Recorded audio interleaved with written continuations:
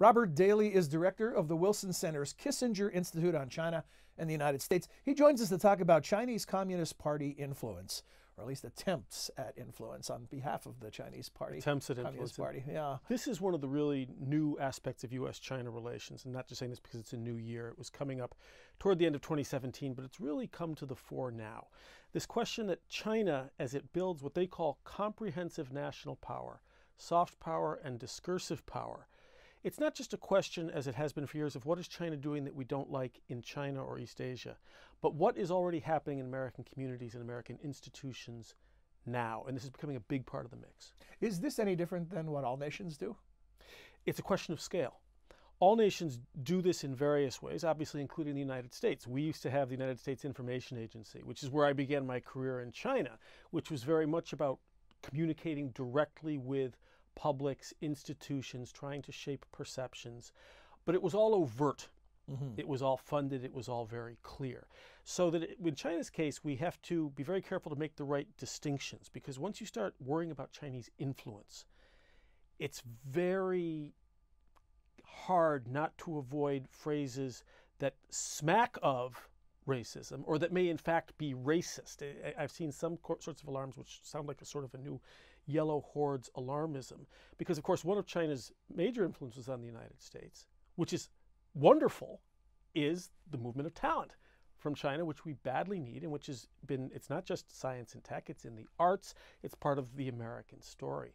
So how do we warn about what is nefarious or concerning while welcoming the kinds of influence that should happen toward exchange? That's a tricky thing. When you were describing the difference, you said that the U.S. efforts were overt. Does that mean Chinese efforts are covert?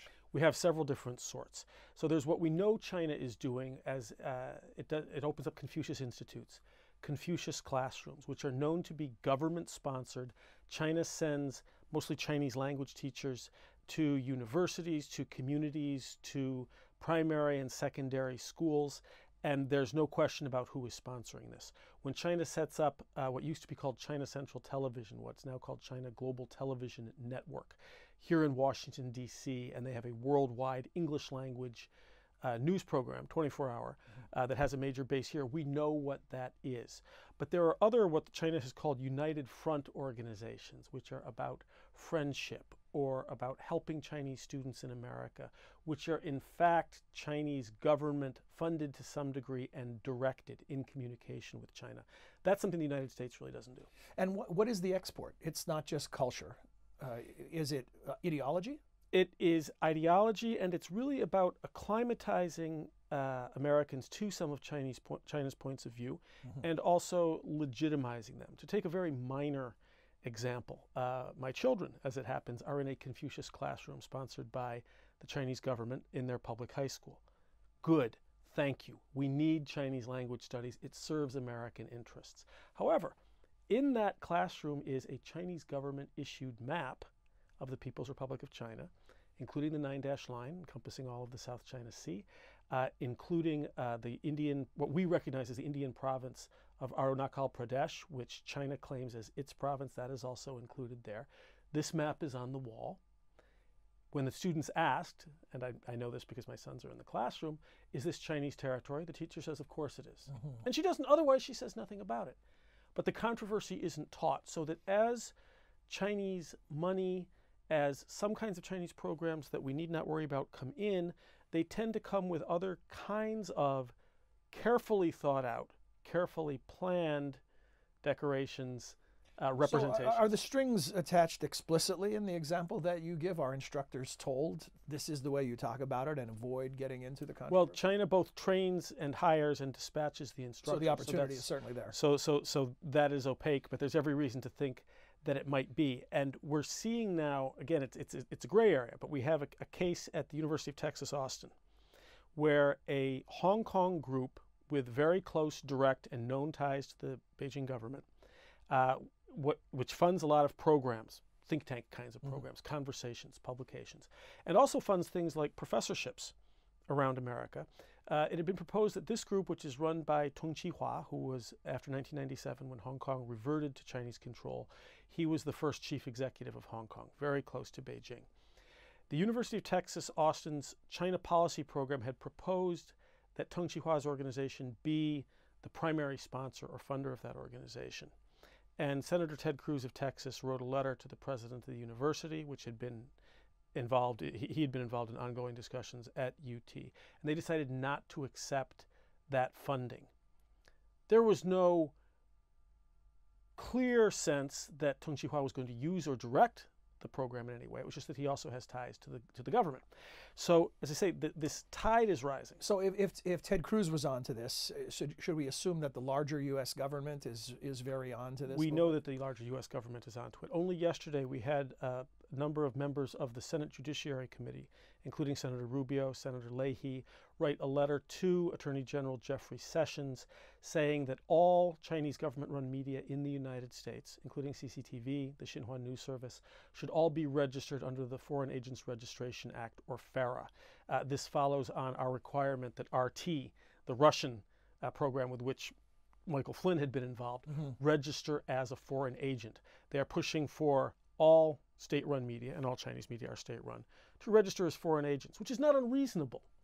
But again, the tide is rising. We also see, related to this concern about influence, concern about Chinese mergers and investments, particularly through CFIUS, the Committee on Foreign Investment in the United States, which is taking a broader look at the national security implications of Chinese investments here stateside. Senators Cornyn and Feinstein have some draft legislation. You know, I think, Robert, one of the things that makes your analysis so valuable is that you're a very even-handed analyst. When you make comparisons to Russia and we think about Russian interference, we don't talk about influence, we talk about interference, and there's a difference there. We also talk about meddling, and we use these pejorative terms. Should we be thinking about China's efforts in the same vein? Well, we should be thinking about all foreign efforts in the same vein, and we should be careful in picking our vocabulary in every case. So some of the influence efforts of these nations are what we used to simply call cultural exchange. Americans should read more Chekhov. They should read more Tolstoy. There are all kinds of wonderful, enriching Russian influences that we can have, and the same, of course, is also true for China. We need to look at it case by case and ask what it does to sort of fundamental American values, whether they're academic values or values of the free market. And what we're going to find, especially in China's case, because of the scale of China's rise and because of its purchasing power, is that China's pressures in the United States, China's influence here, cast a harsh spotlight in some cases on contradictions, different interests that evoke core American values. And we see this, values of the market, values of security, values of academia and openness, and concerns about whether American universities should be training Chinese top physicists in aeronautics and astronautics.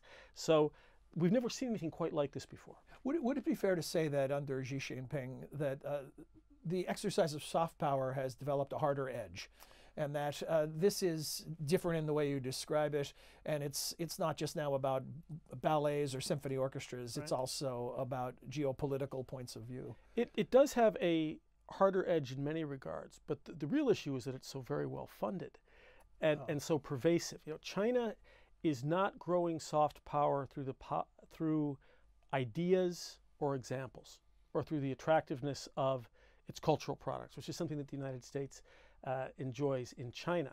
Really, the efforts of the former USIA, now the Bureau of Public Diplomacy within the State Department, and their various kinds of cultural programming are 1/1000th of the commercialized exchange in cultural products, which we don't have to recommend to the Chinese because they're paying good money to bring them in. China doesn't have that kind of power.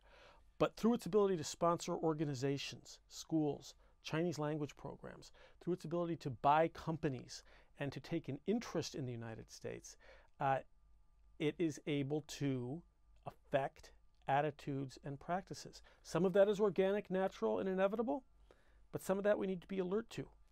What about within our world, the think tank world, attempts to exert influence in that sphere?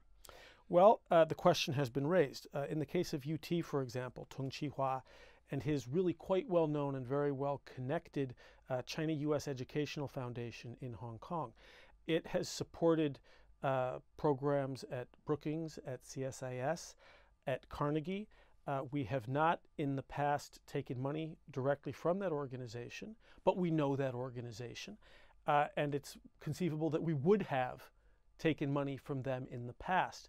The political winds are shifting.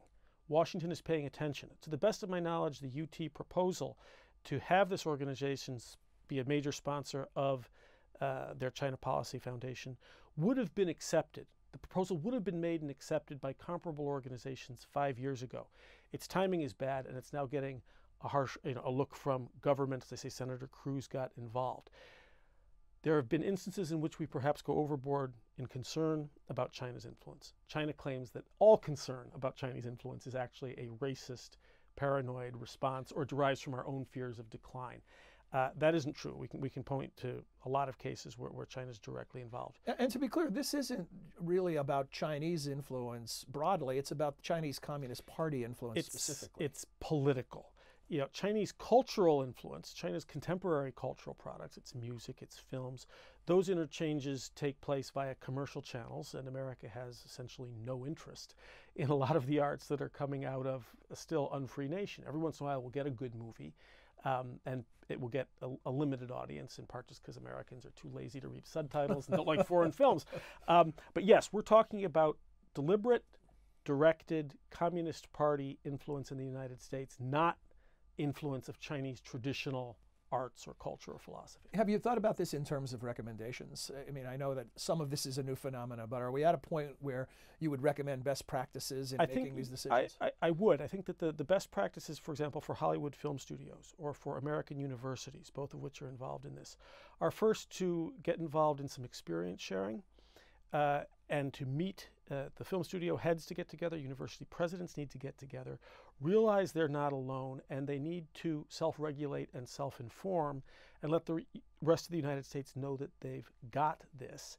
Because I really don't think that Congress and the American government is much more highly qualified to regulate culture or academia than is the CCP. I don't think that we need government regulation. It needs to be done case by case, institute by institute.